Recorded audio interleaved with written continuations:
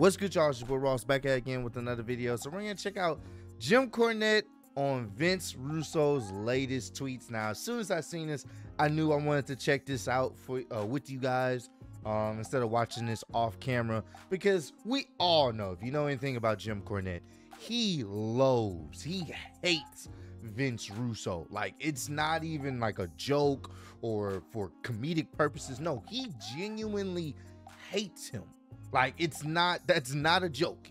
If there's any person that anything bad happens to, Jim Cornette will be the first person to cheer about it. Dead ass. It's actually quite sad how much he hates this individual. But oftentimes we laugh at it, because to see someone really be dedicated to hating someone this many years later, it's really insane. So I had to check this out. Actually, one of you guys commented on my last video saying I needed to check this out because it's hilarious. So we're gonna check this out. I don't condone hating someone this much, y'all. Sometimes you gotta let that hate go.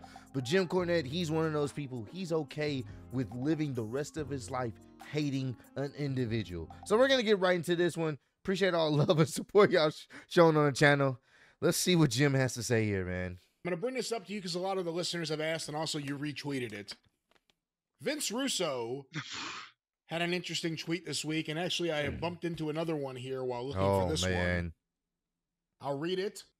Well, wait a minute. Before you do, let me say, you said I retweeted it. I did not retweet it as in, oh, I endorse this particular statement from this fine, upstanding individual. Somebody had sent a screenshot of one of Stain's tweets where he said something that he always says something that's ridiculous. Oh my God. And those I don't even pay any attention to.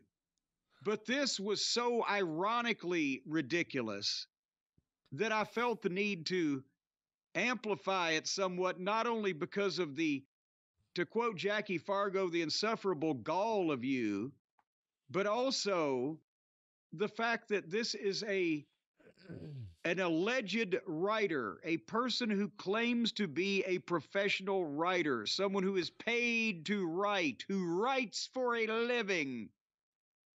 And this is what he wrote. And so on both of those fronts, that's why I felt this needed commenting on, and I basically retweeted it with the hashtag, "This shit writes itself." Okay. Well, here is a tweet from Vince Russo, 3:49 p.m. on the 8th of December, 2023, from Earth. Okay. I'm adding a new rule. If you are or were ever one of my peers, capital P, IERS, in the wrestling business, which means you actually worked in caps, the wrestling business. The wrestling. Don't call me to do your podcast if you also allow dirt sheet writers who are basically gossip mongers to come on your show as well. Zero heat whatsoever. But I strongly feel that allowing these leeches, L-E-A-C-H-E-S, these leeches oh, wow, inside the door has severely hurt our business. And I'm not going to promote or be a part of that. Again, no hard feelings, just the way I feel. Where do we start? First of all, the part that is so ironic is that I agree with his statement. He just doesn't realize what he's saying. I'm wholly in agreement that the leeches should have never been let into our dressing room and into our business. But unfortunately, we have a different meaning, he and I, unless he's referring to himself, because that's who I'm talking about. Yep, I knew that's where we was going. A leech that should have never been allowed inside our business. The fact that he even mouths the words "our business" about professional wrestling makes me want to vomit. Secondly, overlooking all of that. Oh my God, man. A lot of the fans said, well, I don't know what Pierce Morgan has to do with this, but apparently Pierce Morgan is the only one that Russo will speak to about it. Or they wondered if it was just that he has a sailing background and spent a lot of time on the pier, although I think that's probably where, maybe that's where he met his wife. I don't know, down on the pier. Oh, my God. Come on. Oh, my goodness, bro. I'm sure she was doing charity work for the mission, healing the sick and feeding the hungry. The fact that he capitalized peers and then misspelled it. Yeah, that's... Both capitalized wrongly and misspelled. And then the leeches. The leeches that are spelled much like Cary Grant's real given Christian last name of Archibald Leach. Thank you very much. And not the way that the actual blood-sucking parasites are spelled. Oh, my God, bro. So he can't spell, he can't write, and the thumbnail he can't art. think, and he thinks Priceless. that he can refer to the wrestling business as our business before the leeches came into it. Said Mr. fucking Bloodsucker to Mr. Leach.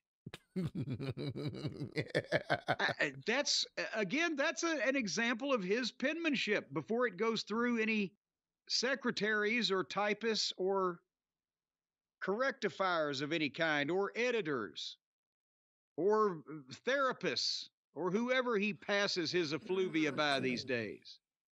Well, it's interesting. Before in that tweet, he referred to it as our business, which, as you said, made you sick.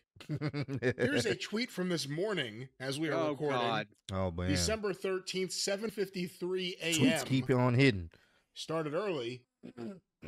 This is going to be a long one. Oh, man. Oh, boy. January will be 12 years that I walked away from the wrestling business on my own terms and went into the Vince Russo business. He's stealing my shit. 12 years. Wait a minute, that's my material. Did I say that 10 years ago? I said, fuck the wrestling business. I'm in the Jim Cornette business. We talked about it longer than 12 years ago, so yes. Oh, my God. It certainly is. Christ. But still to this day, every morning I wake up and somebody else is taking a shot at me. Today, I woke up to find that a person I literally took a bullet for. Hold on, stop. Wait a minute. What? That's not how literally works. God damn it, who has been hiding from me all this time? This man deserves a bounty. Somebody put a fucking bullet in Vince Russo. I'll give you a check. I'll give you cash and a... What's crazy? Oh, my God. What's crazy is he's so dead serious. Like, wait, someone shot this motherfucker? I will pay you. When I need proof of this. That's how deep his hatred runs. The excitement he found just had right now for potentially someone shooting this motherfucker is, oh, someone shot you? Let me pay this guy. Wait, what? Fucking shoebox, tell me who you are. When did Vince Russo get shot? And how did they cover this up? Oh, I'll go back. He literally took a bullet for that. That means he was shot from a gun for this man. He literally got me. We were doing a crack deal. It was Jake. It was Jake all along. Who did he get shot for? Today, I woke up to find that a person I literally took a bullet for accused me of being hypocritical, stating that I still, in quotes, make money off of the wrestling business. Really? How is that? I'm certainly not employed by the wrestling business. He may have a fucking point. I'm interested to see how anybody can illustrate that he's making money off of any business at this point. Really? How is that? I'm certainly not employed by the wrestling business. The wrestling business doesn't send me a check every week. No wrestling business. I'm not on any wrestling company's payroll. Please. I've tried. I've begged. I regularly emailed Vince. I made public pleas for them to talk to me. I created TNA. Please help me to understand. So, because I once made a living in the wrestling business, I am still making a living in the wrestling business because people, fans, subscribers want me to talk or still talk about my career and my thoughts on the current product. So talking about my life and my expertise is something I'm making money off in something means I'm making money off of that certain thing. Looks to me like I'm earning a living off of, well, me. The logic in this business is incredible to me at times. If I was actually looking to still make money off the wrestling business, I guess I'm doing a horrible job. Because the way I would and should be doing it is by kissing everybody's ass who's still part of it, much like many, if not all, of my former colleagues do. What? So this was a missive sent at 7:53 this morning. Well, but here's the thing, and he's right. He's not making money off the wrestling business. He's making money off the wrestling fans. And truthfully, I'm not making money off the wrestling business. I'm making money off the wrestling fans. The only problem is I got more of them, and I give them something for their money. And old Shitstain has fewer of them and gives them nothing but woe is me. The wrestling business killed me and hurt my feelings and blah, blah, blah. And I always want to get back except when they won't take me back. And then I say I don't want to go back. I skipped all the middleman and told everybody flat out, I don't want to go back, and I ain't. But how's your action figure business going, Vinny Roo? Selling a lot of those? How are all these books that you've written selling? Damn. I'd be glad to put my book sales numbers up against for a variety of my books. I think you did too. Woe is me, stories of your life and miserable career. It's just insufferable. This is what you had to say. And now people are starting to see it. You say something long enough and people won't believe it because they don't want to believe the source, but then the evidence finally comes out in front of their eyes. This is what you have to deal with when you sit around, listen to, talk to, or associate with this goddamn insufferable douchebag. He's a whiny fucking bitch. And it seems like he's always constantly begging to get back in. You know, he wants to help Tony. He was contacting the network, but then he says he wants nothing to do with it, and he walked out on his own terms.